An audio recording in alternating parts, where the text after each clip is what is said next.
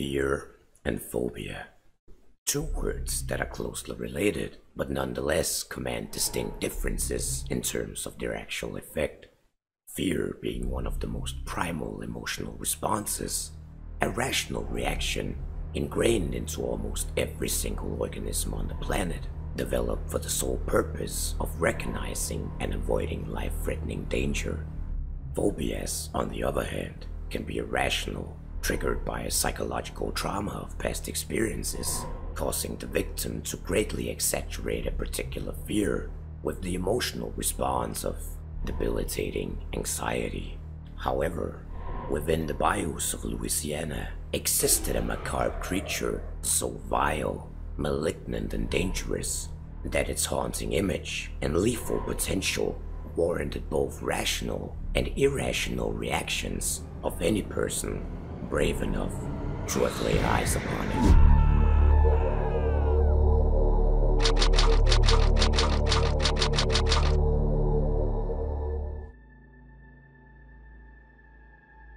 Among the countless horrors and atrocities that existed within the sculptor's area of corruption, it would seem almost impossible to point to a particular entity and define its presence and physical appearance as the most revolting of them all. Yet, even the most grotesque and grisly creations of this otherworldly embodiment of Satan would pale in comparison to the abhorrent and repulsive creature known only as the spider.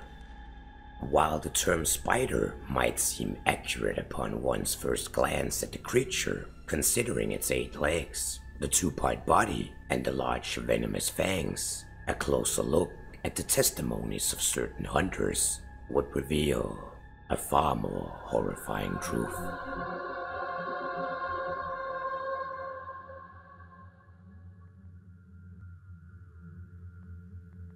In his search for Dr. Reed and his party deep within the Stillwater bayous, John Victor, a member of the American Hunters Association, came across a barn strewn full of corpses, some of them malnourished and starved to death, the rest torn to pieces, their chests disemboweled and organs consumed. It was clear to John this barn had been their last stand. Doors and windows had been barricaded in a desperate attempt to keep the monsters at bay, while prayers and scriptures covered the walls in what seemed like a futile attempt to slow down the corrupting influence of the sculptor. While there was no sign of Dr. Reed, a local medical practitioner known for his extensive research and rather unconventional methods of experimentation on the infected, John Victor was certain this was Dr. Reed's party. While too late to save the group from their destiny, his initial mission to locate the party had been completed. However, in a surprising turn of compassion and humanity, John Victor decided to give the deceased their final resting ground by burying the group. In the seeping rain pouring from the skies above, John worked tirelessly to dig a grave large enough for the entire party. Cold, wet, and exhausted, he dug out a massive hole, working through both pain and exhaustion in the rain as the crows greedily circled the barn above him, waiting to tear into the scraps of the massacred bodies. One by one, he would drag out the corpses before dumping them into the grave. Body after body, one corpse took the other, and John spent most of the night filling the massive grave. At the point of collapsing, worn out from exhaustion, John had only one body left, the corpse of a small girl. Her juvenile and innocent face, though covered in blood and her eyes open in a dead stare, the little girl seemed almost peaceful. Tired and weak, John, who was as strong as they come, didn't have the energy to carry the girl, and dragged her by the ankles to the hole before he dumped her in as well. As he filled the grave back up, covering the bodies beneath the dirt, John returned to the AHA, assuming that his mission had been completed. However, this good deed turned out to be one that wouldn't go unpunished, for beneath the dirt and rain, among the worms and deceased in the grave, something unexplainable happened. Something dark and wicked.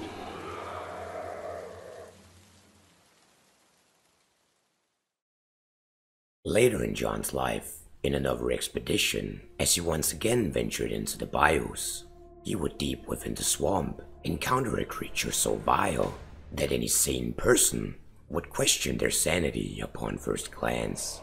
With a piercing scream of sheer pain and terror, a giant spider, larger than anything else he had ever seen within the bayous, charged at him.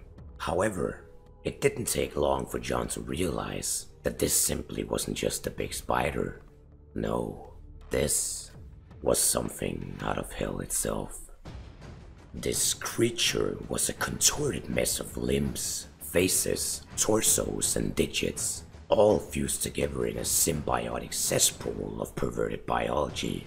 This abomination seeming to have been pieced together almost at random, with joints, digits, and limbs poking out erratically in all directions, boggled even the mind of John Victor, a seasoned hunter who thought to have seen it all. This heinous amalgamation was truly spawned from the darkest and deepest of nightmares, its outward appearance alone more than enough to crush and crumble the spirit of less seasoned hunters. But as the grotesque and macabre pile of body parts charged at him, John froze in his tracks as his eyes met with the spider's. Behind the giant fangs of the creature, he saw two human eyes. He knew those eyes. He had seen them before. He was certain that this was the eyes of the little girl he had buried. Her innocent, peaceful face was dug into the flesh of the body of the spider, torn and twisted by demonic powers, warped into an agonizing grimace that both screamed for death and pleaded for forgiveness. Shocked by the sight of the creature, and stunned by the vicious effect of the venom the monster sprayed at him, John retreated from the bayous, leaving the spider behind in its lair. Unable to comprehend the evil he had just witnessed, the arms, the legs, and the torsos, but most of all, the face of the innocent girl, John was certain that the spider was a product of the grave he had dug, and he shook at the thought of the atrocious creature. What a sick and twisted fate for anyone to suffer. As John returned to the AHA, the eyes of the little girl staring at him from within the mangled tissue of the spider was burned onto his retina. As he retold the events of his expedition, his account was met with skepticism and even ridicule.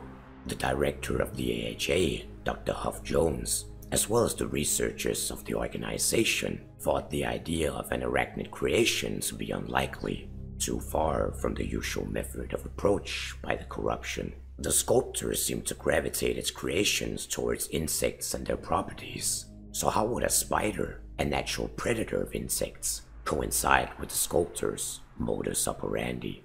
This question would be uncovered by the researcher known as Scognamiglio, who determined the spider's true purpose. It would seem that the corruption, not unlike any task performed by a human, was subject to failure in both production as well as execution. This meant that the mutated creatures of the sculptor could often become too faulty to carry out their purpose, too mangled to actually function, or somehow wander outside of the sculptor's reach, making them rogue entities to the influence of the corruption. While the spider would be responsible for cocooning and creating the armored, it also solved a much more prominent problem. The spider would first identify a problem within a mutation before either killing or capturing the problem. It would then trap and cocoon the creature to essentially rebuild or repurpose the faulty infection. The spider's purpose within the bayous seemed to serve as guardian of the sculptor and the corruption's resources. But alas, another phenomenon would present itself, this one even more perplexing than the previous. For a hunter by the name of Daniel Clanton would one day return from the bayous, claiming to have killed the spider. When challenged about this, he would present evidence of its destruction. However, he wouldn't be the first. Hunter after hunter would come back from the bayous, each claiming to have bested this ferocious monster in combat, and each of them able to present irrefutable proof of its death as well. Apparently, the spider would be resurrected or reassembled upon its destruction. It would seem that there was more than one spider, but never more than one alive at a time. This brought on another unexpected problem for the AHA and the hunters of Louisiana, as the bounty, or proof of kill, that could be collected from the corpse of the spider turned out to be rather valuable, leading to partnerships, friendships, and alliances crumbling under the weight of selfishness and greed, as hunters took to the bayous in the hopes of slaying this monster for simple monetary gains. As a simmering storm was brewing within the AHA, John Victor had a dreadful uncertainty that haunted him.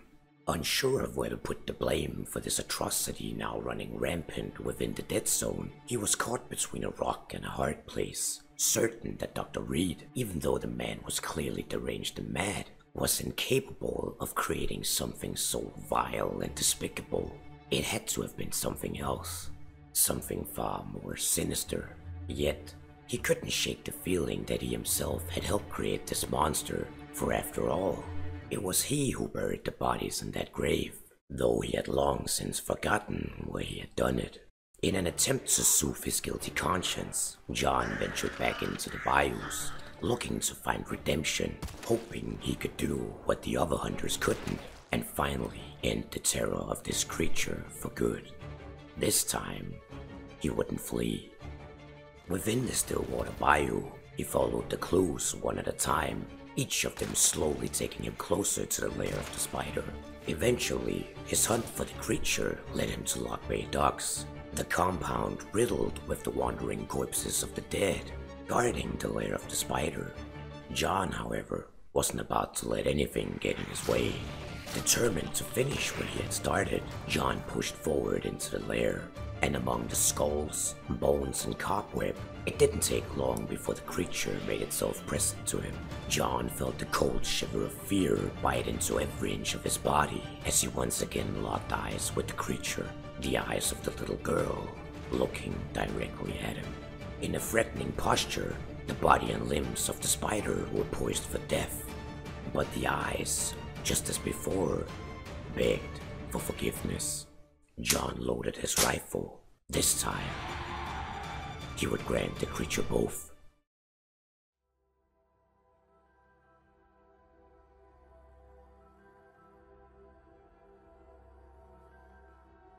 Hey there, Hazmat here.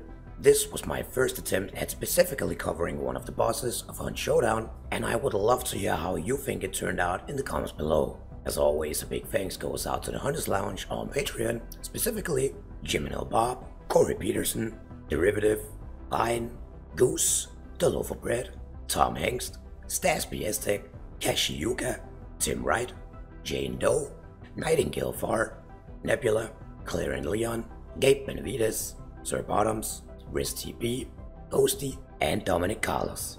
The Hunters Lounge does not only support me as a content creator, they also receive special benefits, such as deciding on future lore episodes, the option to participate in Patreon exclusive events, such as the Patreon Cup, as well as early access and behind the scene content, and you can join the Hunters Lounge for as little as $1 a month. Link is in the description below. I would also like to give a big thanks to both Rexley and Tip from the Hunt Showdown Discord, who always contribute with great input and feedback. And as always, thank you all for watching. I'll see you in the next one.